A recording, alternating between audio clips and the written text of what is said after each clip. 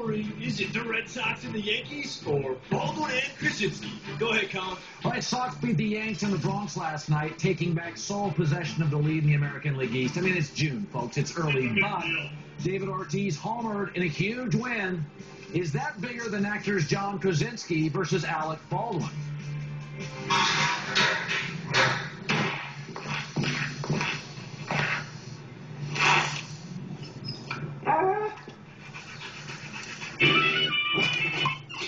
Yes! That was not easy. That was spray paint, 3 dudes, the half bomb with tape, but... Totally safe for animals, I checked. I don't have a dog. What's that? I don't have a dog. My neighbor does.